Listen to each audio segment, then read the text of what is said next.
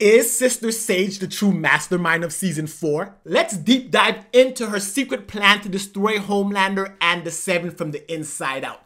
Hey guys, I'm Shalana. Welcome to the Binge Zone. If you're new here, hit that subscribe button because we're deep diving into Sister Sage's master plan to destroy Homelander and the Seven from within. So without further ado, let's just dive into the video. Who is Sister Sage and what does she want? Sister Sage, aka Jessica Bradley, is the newest character introduced in The Boys Season 4, and she doesn't have a comic book counterpart, so there is no reference point of the comic that can give us a hint at her master plan. But from the first 4 episodes, we know a few things about her. One, she has superpowers and her power is super intelligence, making her the smartest person in the world in the Boys universe. And 2, she does not like the superhero super team lifestyle, because what we do know of her background is she was a member of the superhero team called the Teenage Kicks along with A-Train when they were young. However, Sister Sage quit after a year and nothing else after that is known about her life until Homelander makes his way to her home. But that's when we get our first glimpse of who she is, because once Homelander gets to her and they start to talking, 1, we know she's not afraid of Homelander. 2, we understand how smart she is. You can just look around her apartment and see all she does is read and analyze. She was able to deconstruct Homelander's very character just by looking at his physical traits. Because of her super intelligence, she has empathic accuracy, allowing her to quickly deduce and understand what someone's feeling just based on their physical attributes and how they phrase their words, and how she can deconstruct that because of her hypercognition, which allows her mind to process everything at a faster rate than anyone else. So she's able to deconstruct just who Homelander is. And we already know one thing, she does not like Homelander or what he stands for. So when he recruits her into the Seven, she already knows it's not gonna go well for her just because she can already read the type of person Homelander is.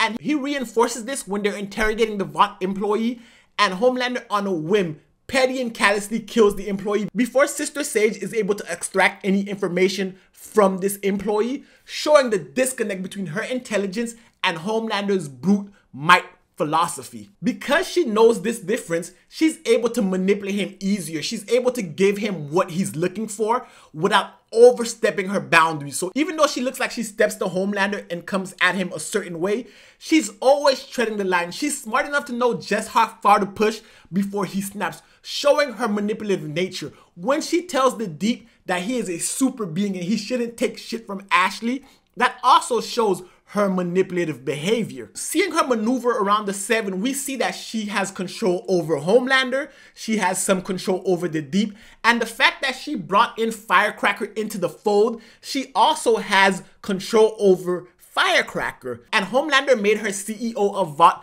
giving her complete control of the company. Not only is she manipulating them to do what she wants, she's also having them put her in positions of power when she can really crush them, because she does not stand for anything that they believe in. She believes they're idiots, and no bigger case can be made of this than with her and Firecracker. She's having Firecracker lean into her conspiracy theories. She's having Homelander lean into the alt-right movement. And the fact that she is a black woman, the fact that she is also intelligent, tells us she doesn't believe in the buffoonery that they're doing, but it's just a means to an end.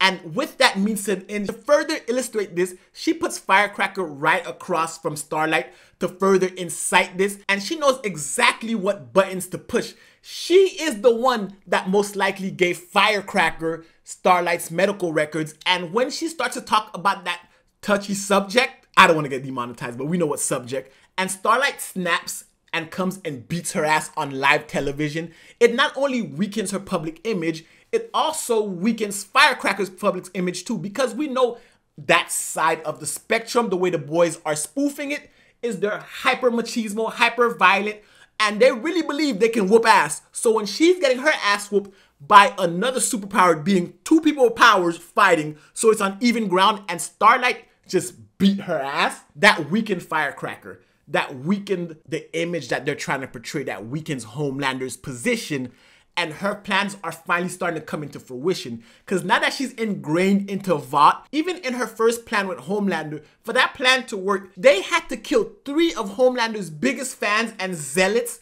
And that also weakens his base. These people were blind devotees to Homelander, and she got them killed to incite a riot that was ultimately proven false with the evidence that the boys had gotten. She's also aware of A-Train and his movements with the boys because she's playing both sides. She needs the boys because they're the primary muscle against Homelander, but she also needs Vought and Homelander to still believe she's on their side.